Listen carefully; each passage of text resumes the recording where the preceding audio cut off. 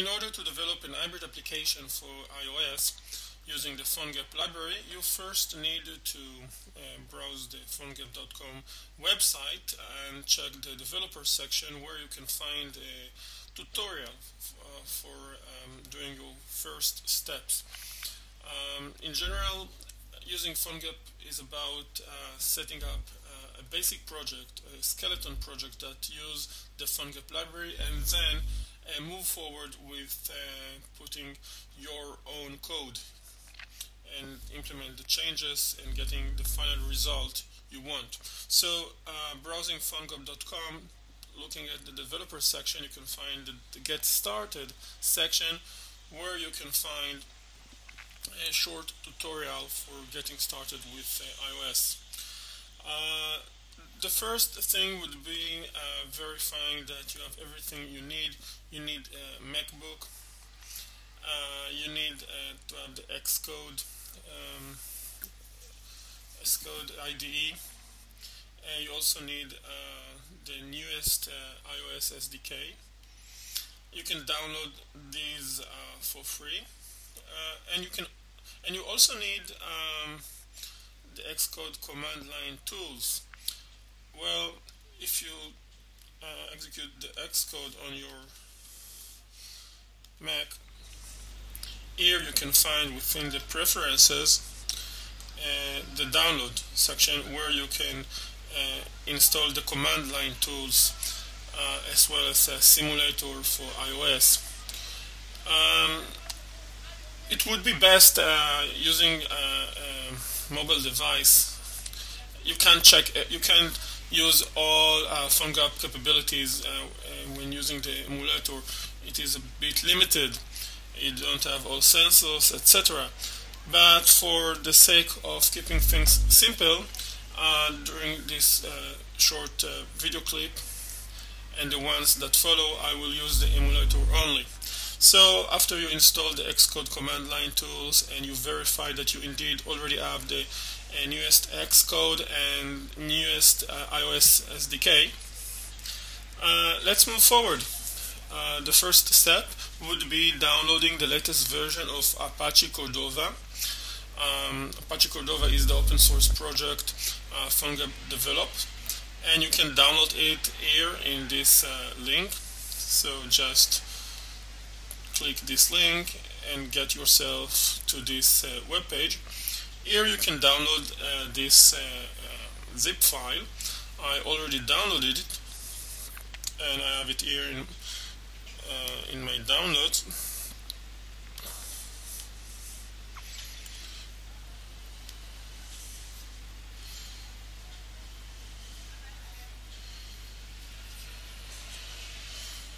Here it is. It's a 53.1 megabyte file, and when you extract it, you get this folder, and here you can find a zip file, Cordova iOS zip file. You need to take out this zip file. I already did it, and I placed it here. And after you extract it, you get this folder, Cordova-iOS, and here within this folder you can find the bin folder. The bin folder includes utilities we shall use in order to create the initial basic skeleton project that use the PhoneGap library, so we could then move forward and implement our changes in order to develop the application we want. Once you get this folder, the simplest would be opening the terminal. I will open it again. Terminal. This is the command line application you have on your Mac. And here I can do cd space and move and take myself to the bin folder, this bin folder, the bin folder within the Cordova-iOS. This folder, Cordova-iOS, is what you get when you extract the cordova-ios.zip file, a zip file within the folder you get when you extract the 53 megabyte file you downloaded from the Apache website. So I just point at this folder and drag it to my terminal, and now pressing enter, and I will find myself within the bin folder. The bin folder where we can find all of those utilities we need in order to create a simple basic skeleton project. Now let's get back to the tutorial. Here you have exact explanation how to create that project. You need to use the create utility within the bin folder. You also need to specify where you want to get the folder of your project. So let's open the terminal and follow those instructions. So in order to execute the create utility, I just type /create. Then I need to specify the location where I want the project to be saved. So let's say that I already have a folder, its name is Cordova23. The tutorial recommends that we create for each Cordova SDK a separated folder where we keep all projects. So let's say that when using Cordova 2.3, yes, in my case, let's say that we already have the folder Cordova 2.3 where all projects should be kept, and here within documents you can find the document 2.3. I already have one project, the Hello project, so let's create a new one. Let's name it Hello Students and get a new folder. Its name is Hello Students to be within Cordova 2.3, the folder where we keep all projects, each project in a separated folder. So let's get back to the tutorial and follow the instructions. So let's just switch back to English. So document /Cordova23/ and let's create a new project that will be kept within a folder. Its name is Hello Students. So we shall have two folders within Cordova 2.3. Just to remind, Cordova 2.3 is the folder I created for keeping all projects I developed using the PhoneGap library. I already have the Hello World project, and now I'm going to have a new one. Its name is Hello Students.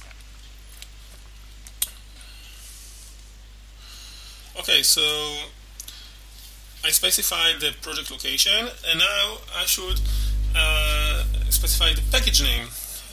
So let's keep on with the one suggested by the example. Once you get to the App Store and place your own applications for sale or free download on the App Store, then you will of course need to get a package name unique for yourself. But to keep things simple, I will use the package name shown in the tutorial for the time being. So org.apache.cordova.hello students.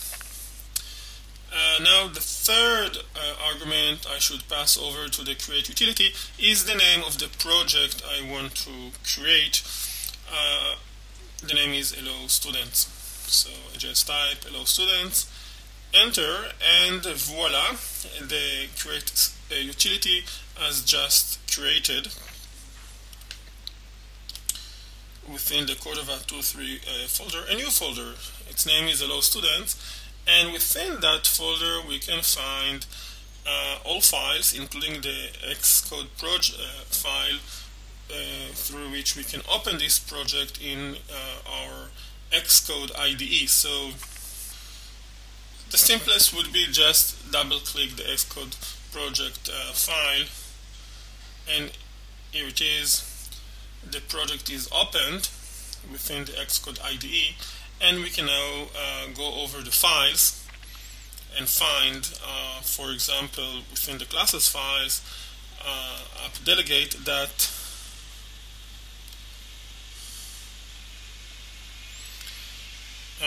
specify, for example, the start page, an HTML file within the www folder. It's just a simple HTML file that includes JavaScript code, HTML, etc., that use the PhoneGap library, the Cordova library. So we can now execute this project and see the output when the index.html is generated. Here it is, the index.html. We can just take this code and continue from here in order to develop our own application. So let's just execute this project on the iPhone 5.1 simulator.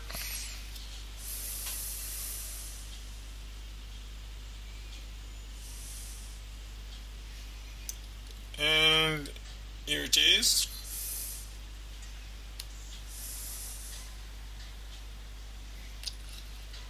Voila. The first Hello World application using the PhoneGap library is ready for us, so we can now move forward and implement the changes we want in order to get our own PhoneGap based hybrid application for the iOS platform.